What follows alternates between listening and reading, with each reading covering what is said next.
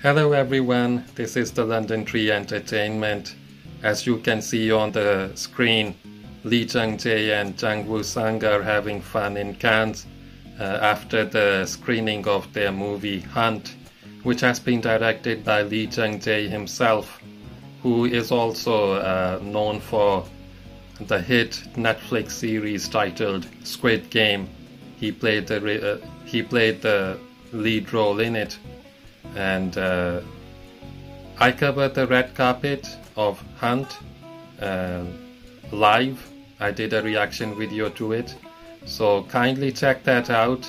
It's in I've put the link in the description, and you can also see a pop-up on the left side of the screen, so you can click there and check out the red carpet. And like and share this video and subscribe to my YouTube channel. More entertainment news coming up later. Bye for now.